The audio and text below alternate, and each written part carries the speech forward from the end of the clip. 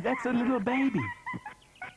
I always wonder whether we enjoy looking at the chimps more than the chimps enjoy looking at us. They look at us, we look at them, looking at us, looking at them, wondering whose bottom is blue and who's wondering why we are we and they are they. He grins at us, grinning at him, grinning at us, and wondering why there's such a fuss made about all this stuff, grinning at him, grinning at us.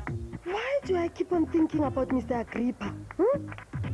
Different shades, looking at him, looking at us, wondering what elephant thoughts, elephants think, wondering what elephant dreams, elephants dream. Wait, where's Jay? There's his cap. Oh, they've eaten him, Frankie, they've eaten him. No, Ayanda, elephants don't eat people. They're vegetarians. Where is he then? You said something about snakes. Come on, follow me.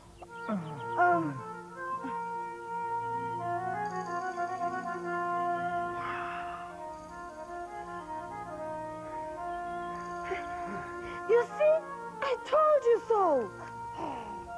Jay, don't ever do that again. I thought elephants had eaten you. But how could they? They don't eat kids. They're, what's it called again? Vegetarians. That's it. Vegetarians. And vegetarians don't eat kids. Yes, I know, but it still scared me. They're so big and you're so small. Hey, listen to this. There are 16 species of python in Africa, Asia, and the Australian region. Here we are.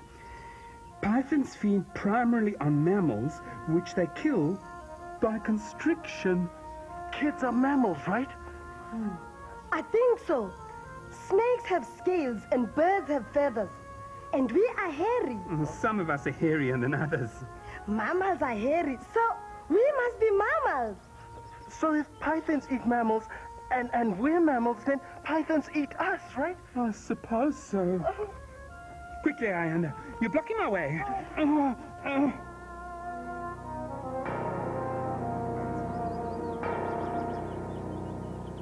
Know what I liked best?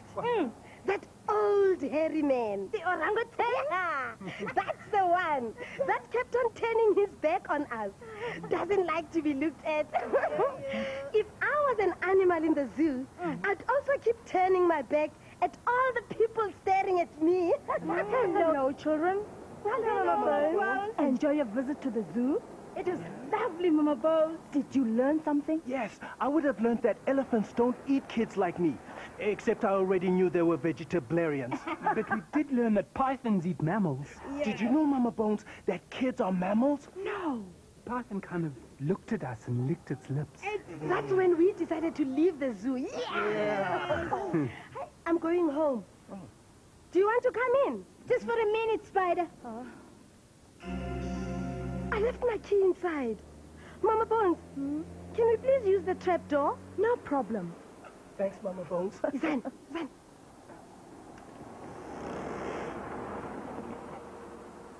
How many kids do you think a big python could eat? 4, maybe?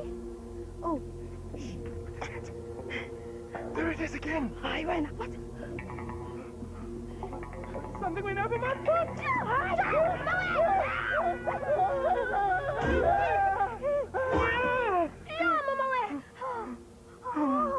Ayanda, is it still after us? Is what after you? We saw something in the tunnel. It slithered. Oh, Frankie's foot. Oh, I think it had paws. I think it had scales. It must have been the... Don't say it, Mama Bones. Don't say it. The tokoloshi. You know what it felt like, Spider? It felt like a... Don't say it, Frankie. Spider, it felt like a snake. Well, that's what Mama Bones said. And Mama Bones knows about these things. But then Frankie said it felt like a snake. So we really don't know what it could have been. Here's a bit of news that might interest you kids. Didn't you go to the zoo yesterday? What happened? Seems one of the keepers left a door open and one of the animals escaped. Hope your bunch didn't have anything to do with it, huh? What animal was it? Some sort of, oh, let's see. Oh, yes, a python. A python! Did I say something wrong? Well, well, well. Look at this, Brother Joseph. A chance to make a little killing. I'll have nothing to do with killing, Mr. Agrippa. Pickpocketing, maybe. Not killing. That's going too far. Much too far. No, you silly man. A little killing means a chance to make a little money. No, no. Not even for money. I won't do it. Brother Joseph, I am not suggesting that we kill anybody. I am suggesting that we make a little money. 1,000 rand, to be precise. 1,000 rand? How? Simple. By catching an animal that has escaped from the zoo, and for which they are offering a little reward. Of 1,000 rand? Precisely. What kind of an animal is it? An African python. A python? Forget about it, Mr. Agrippa. Forget all about it. A python? You want us to catch a python? Are you mad? It'll eat us alive. These are big snakes. They open their mouths like this. And whoops, down you go. No way. You think it's worth 1,000 rand to be eaten alive? Whoa. Brother Joseph, before you rush off, I've come up with a plan that will enable us to catch the serpent without going anywhere near it. There's absolutely no danger at all, at least to us. No danger? Not a whit, not a smidgen, not an iota. Now, let me explain it. First, we're going to need some pieces of wood, a number of pieces of wood, and some chicken wire. Yes, chicken wire. Nails, of course, tools. You got all the tools, Brother Joseph.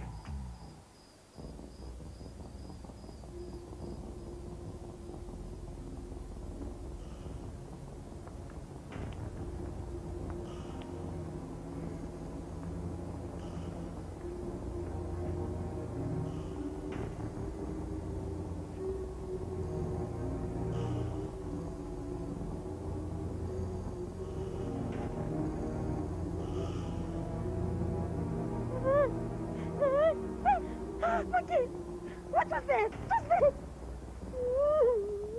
But how could it have got out? Jay, you didn't do anything you shouldn't have, did you? No, I didn't. Why does everyone keep on asking me that? Does anyone know where it's gone? The paper says it went south. South? But where's south of the zoo? You don't think that thing that slithered over my foot was the... Don't say it, Frankie. The python? I don't think it could have got here so fast. We came straight here from the zoo. The python wouldn't have had time to creep all the way to town. I'm telling you, if it was a snake that bit your foot... It didn't bite my foot, Mama Bones. You didn't feel it bite your foot, that's true. But you never know where the Stokolosh is. How do you know it was a Tokolosh, Mama Bones? Come closer, children. You can't be too careful. These Tokoloshis have big ears. You want to know how I know, Ayanda? Well, let me tell you. This morning when I came to open up my stall, it was still half dark. I was standing here arranging my apples and my bananas like this. I looked up and I saw it. It stood there, calm as you like. Its wicked little eyes shining at me. Standing on its hind legs with its little furry body like a snake with hair. Looking at me. Oh, children, it was terrible. Terrible. Got the saw, Brother Joe? Yes, Mr. Agrippa. Hammer?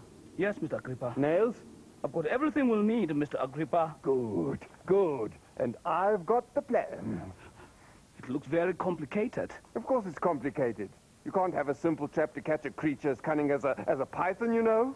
Well, you better begin. Where am I supposed to begin, Mr. Agrippa? Do I have to tell you everything? Yes, I suppose I do.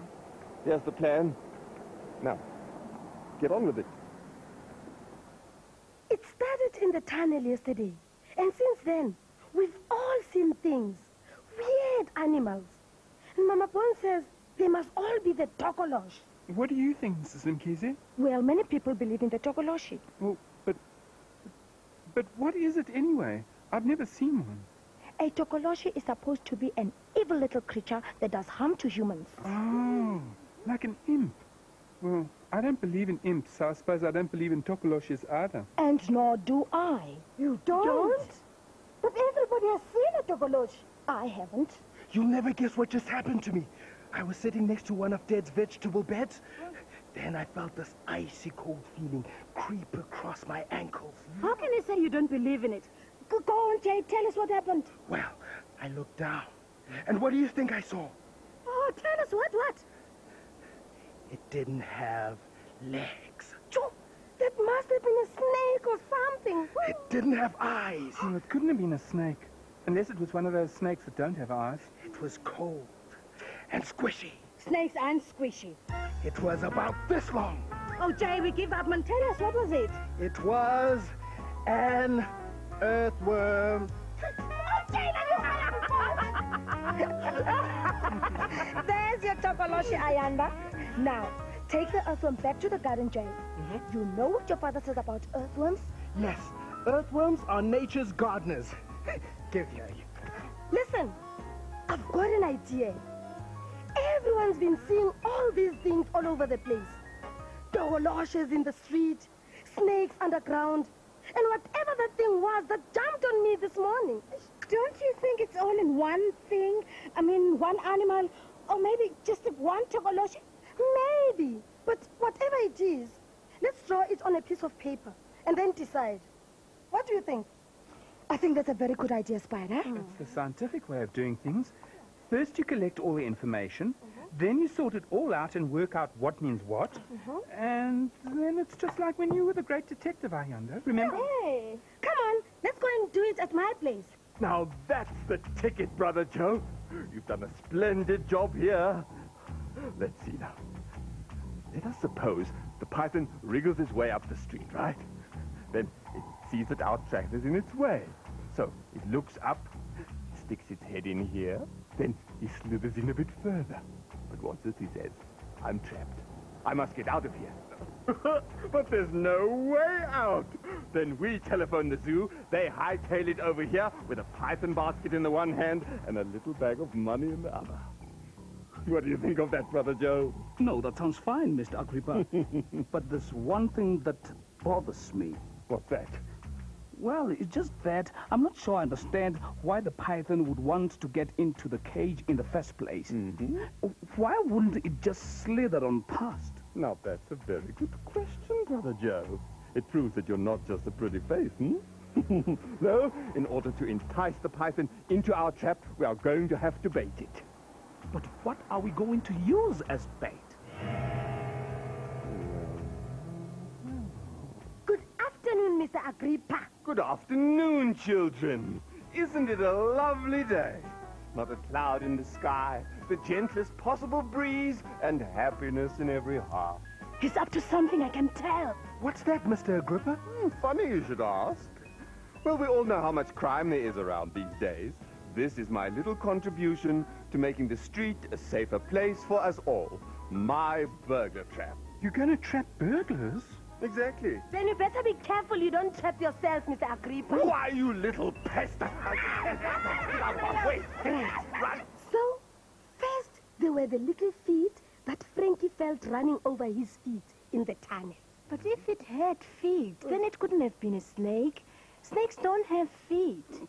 Well, I thought it was a snake at first. But the more I thought about it, the more I remember the feeling of those two flat feet. Plop, plop, plop. Then there was the thing that jumped on me when I woke up. I only saw it for a second. Those feelers and those spiky little legs. Yeah. If it had feelers, it was probably an insect eye. Then there was the little tokoloshi that Mama Bone saw. What did she say about it? She said it had wicked little eyes. That reminds me of that little spider with those glittering eyes. And furry body. Yeah, that spider also had a very little body. But remember, she said it looked like a snake with hair on it. But snakes don't have hair. Well, what do you think it is, then? I've never seen an animal like that in my life before. Well, that proves it. It's a tokolosh, just like Mama Bone said. But what if it's not one animal? What if it's 3 different animals, huh? What if there's one creature that lives where it is damp and has cold, wet feet and hops and blubs and blubs. If it hops and has wet, cold feet, then I suppose it could be... A frog, yeah. And what if that thing that jumped on me with spiky legs and feelers and made a horrible smell was an animal all on its own, eh? I've seen something like that before, but I can't remember. And what if the togolosh that Mama Bones saw across the street, standing on its hind legs with its bright eyes and its fairy body, was a real animal and not a togolosh? Something like this. This hairy and snaky, bright eyes standing on its back legs. I've never seen an animal like that before. But how many animals are there altogether? Well, it's difficult to say. Difficult for you, maybe, but not difficult for me. Let me see. If we take it continent by continent, starting on the left in, what is it called these days, Kabul? Don't you know anything, Urquhart? America's on the left, Europe and Africa in the middle, and Asia and Australia on the right. Oh, yes, right. Right, America. Well, there are quite a few species of animal there, especially in the rainforests. Insects of all kinds, salamanders, even the odd marsupial. Then Europe and Africa. The really big mammals, yes. And the great apes, of course. In Asia. Oh, well, millions more there. Snow leopards, some wonderful butterflies. Australia. More marsupials. Interesting. Yes, well, I'd say there are somewhere between 3 million and 30 million species of animal. Not bad for a small planet in an undistinguished galaxy. Come on, Jay, we've got to go home. Guys, I've got to go now. Bye. Stop, back. Hard facts, packed with information. That's what we're all about. Little facts, big facts, tough facts, enough facts. Viva the facts, oh yeah! Close the door, Jay. You, over here. I won't eat you, little boy. What do you want? Well, it's my burglar trap, you see. I need to test it to see that it really works. You want me to watch? Well, no, not exactly. What I'm looking for is a sort of test pilot, you see? Someone who would test it while I watch. Do you think you could help me? Of course, I would pay you. What do you say, All right. What should I do?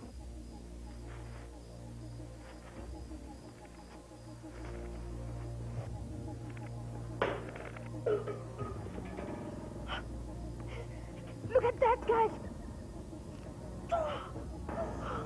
It's furry and snake-like. And it's got glittering eyes. But they're not scary. That must be what Mama Boone saw.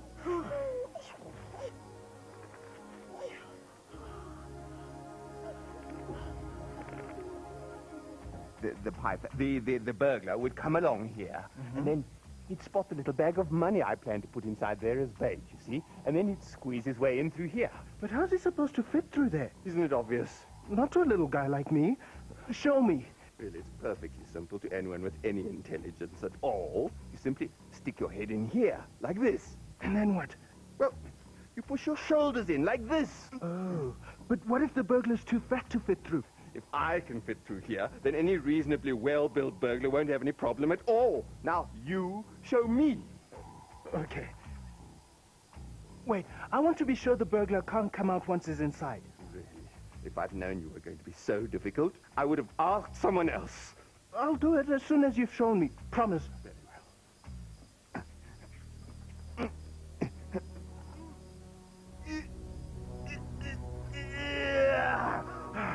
There, you see? Perfect design. No pirate burglar who finds himself in here will ever be able to get out, you can be sure. Well, I've got to be going home. It's getting late, Mr. Agrippa. Bye. You can't leave me here. The python will get me. I thought you said it was a burglar trap. I was tricking you, you foolish boy. Don't leave me. Help! Bye. Help! Help! Help! Help! Help! Help! Help! Yes, it's what people call a Newtown prawn. But it's really a mole cricket.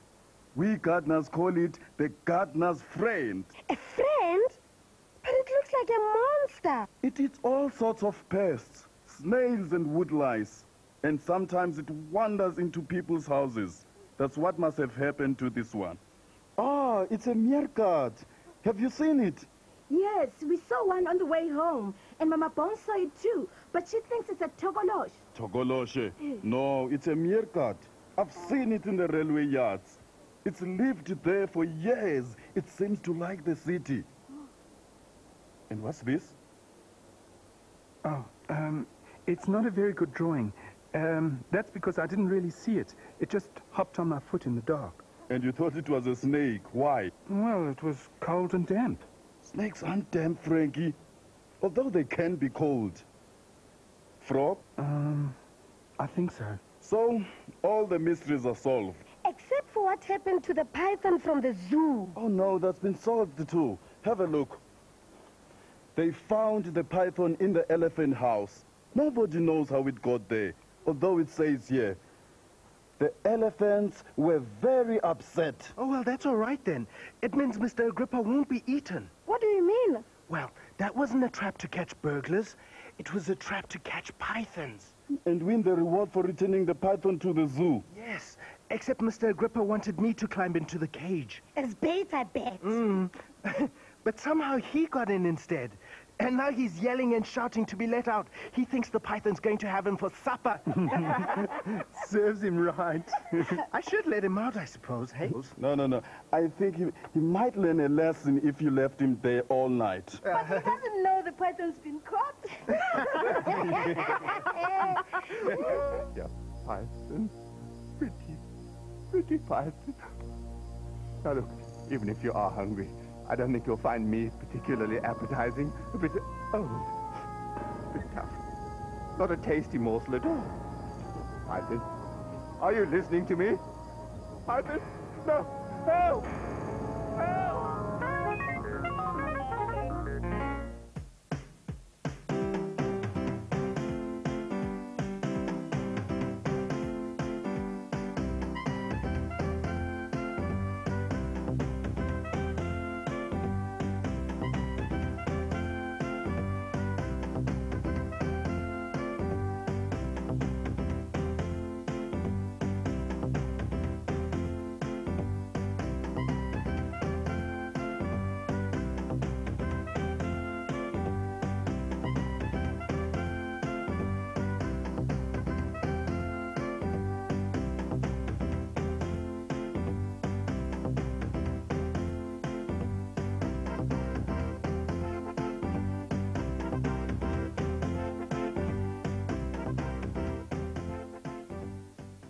Spider, what you doing? Welcome to Spider's Comic and Video Shop.